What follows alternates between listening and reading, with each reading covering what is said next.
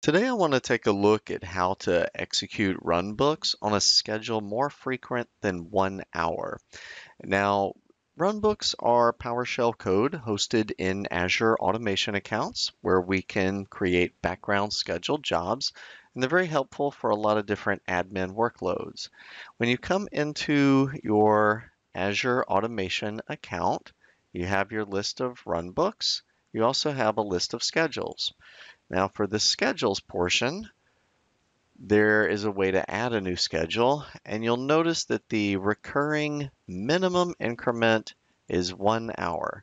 So what happens if we wanted to schedule something 5 minutes, 10 minutes, more frequent than an hour? This particular interface, not really going to help us.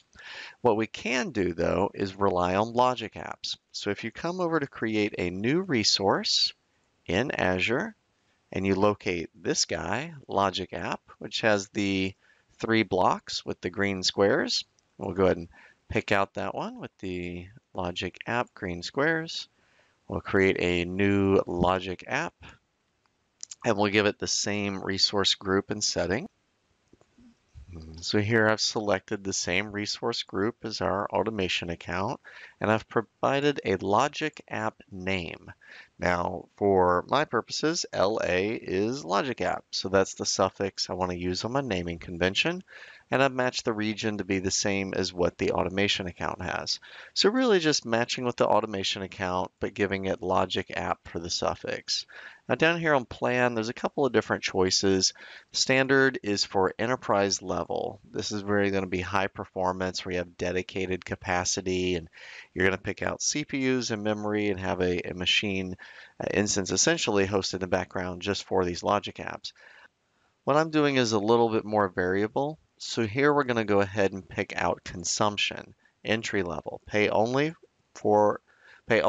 as much as your workflow runs. So this is more of the serverless model, the on-demand model. I like consumption for which type of plan to select, and then we'll go ahead and click review and create. So we given our logic app a name, we picked out our settings, we'll go ahead and click create to generate the logic app. And we have our success message that the resource has been deployed, and we can go ahead and click go to resource.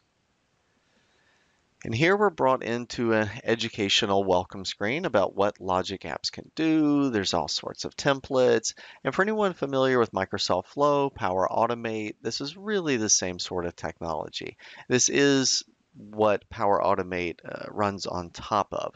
So logic apps give you all of that power with even more flexibility. For today's purposes with the Azure Runbook, we're going to select this guy, blank logic app, and kind of make one from scratch. Now we're going to use a scheduled trigger, and then we're going to execute a runbook. So here, typing in the word schedule for choose an operation, we're going to select the very first blue square icon for a recurring schedule. And this is where we get that granularity. Going beyond hourly and daily, we can now do minutes and seconds. And this is exactly what we were trying to accomplish earlier. So if we set up a 5-minute interval, that can be our recurring schedule. And the action we execute, we'll go ahead and type in automation. And here we see Azure Automation as one of our search results. Go ahead and click on that. And we have the ability to create a job. And creating a job is really the same as executing a runbook. So here we can name this like start runbook, authentication type, okay, tenant ID, let's do sign in. So we'll kind of go with the defaults. We will get a login flow that'll ask us to authenticate to the tenant. And for this screen, I do need to provide the tenant ID number. So if I come into Azure Active Directory, I can copy the tenant ID number here just by searching Azure Active Directory. Bring that over. Now that I've applied the tenant number, I can go ahead and give it the sign in button. So we've provided the tenant number. Now we're ready to click sign in. Clicking sign in will give a pop-up window with our OAuth authentication flow. We'll go and select our user account. We see the dots moving across the screen. This is authenticating our connection. And so to create a job, we want to pick out a subscription. We want to pick out our resource group and our automation account.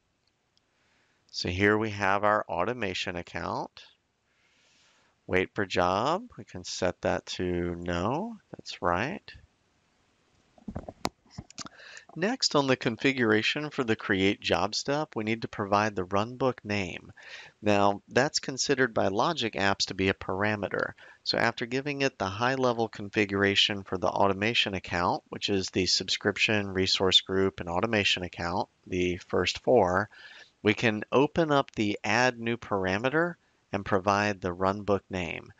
Why this is not displayed by default, I have no idea. But we need to give it a runbook name.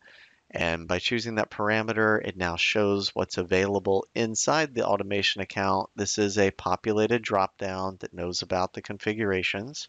So if we apply the runbook name and click Save, we now have created a way to schedule runbooks to run every 5 minutes and go beyond what the schedule options are in automation account, being limited to 1 hour as the fastest schedule. We can go faster than that and execute runbooks every few minutes by using a logic app to invoke the runbook.